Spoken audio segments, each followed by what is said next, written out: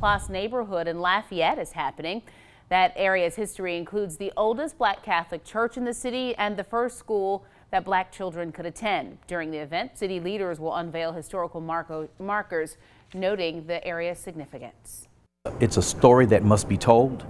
It's a story that must be passed on to our children, and it really builds a sense of self-esteem that if our ancestors who face such odds could do so much, what's preventing us from making new achievements today?